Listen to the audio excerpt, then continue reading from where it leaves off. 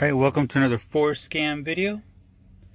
Today we're going to work on this right here. When you turn this on, I had already disabled this, but now I put it back on. The F150 comes back on, and then it goes into the regular screen.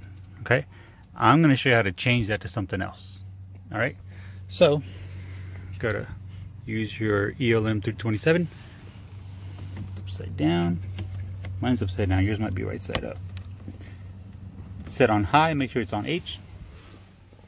All right, we're going to open up Forscan.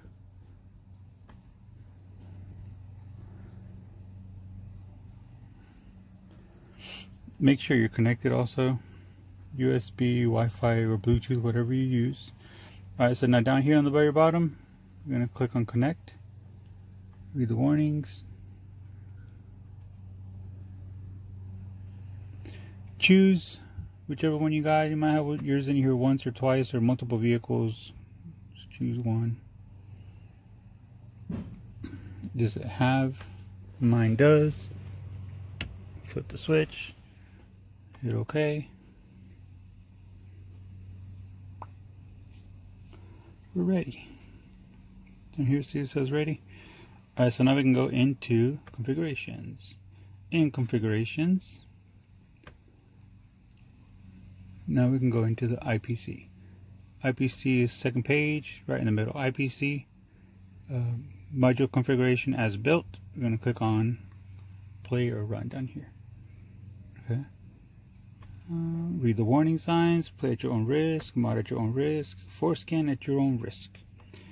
So this 60FA here on the 720-0701 is the F150 logo.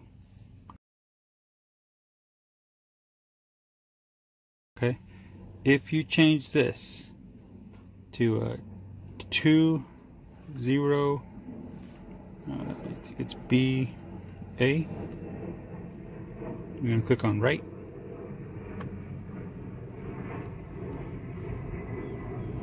Right, everything's shut down, start it back off. It tells us to restart the vehicle here.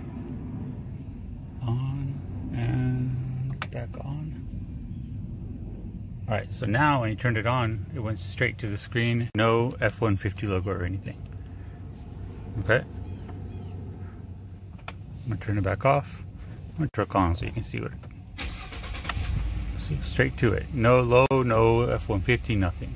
Okay. Alright, so now this is what I found. Oh, let's turn this back on so we can change this. I found out that you can go into this BA, sorry, the last set of the 720-0701, and make this an E08A.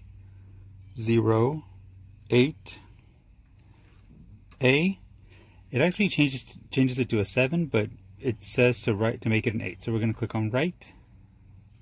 Read the warnings. Let everything cycle off and back on. And look at that. Now it says LOBO.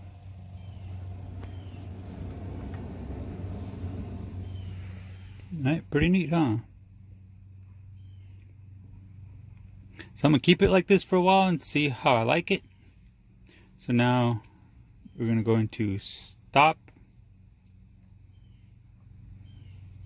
Go into the vehicle on the very top here. And then disconnect on the very bottom here. That's it. We've disconnected. Now we can exit out and unplug. Alright guys. Let's see how that works. Hands up. But thanks for watching. Check out some of these other videos I got. And don't forget to like and subscribe. Thanks.